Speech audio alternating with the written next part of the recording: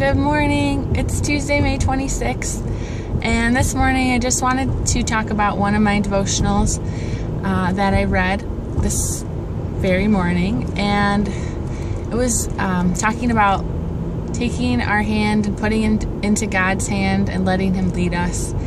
And the writer just talked about how her son one time said, "Mommy, I have a surprise for you. Close your eyes."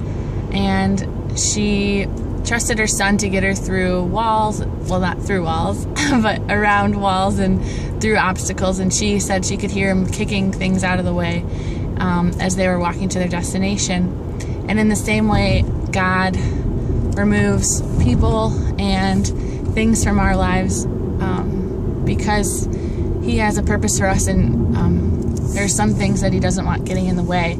And this just really spoke to me very, very deeply as God's been removing some people and things from my own life.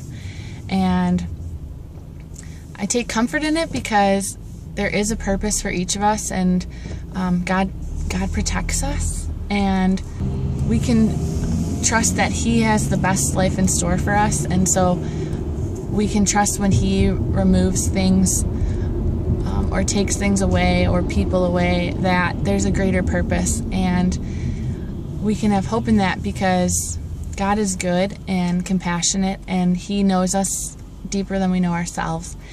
And so I just pray, if you are in a season of life where people or things are being taken away, or you've experienced loss, that God is going to work through that and protect you because you're His child. So I pray you have a wonderful Tuesday.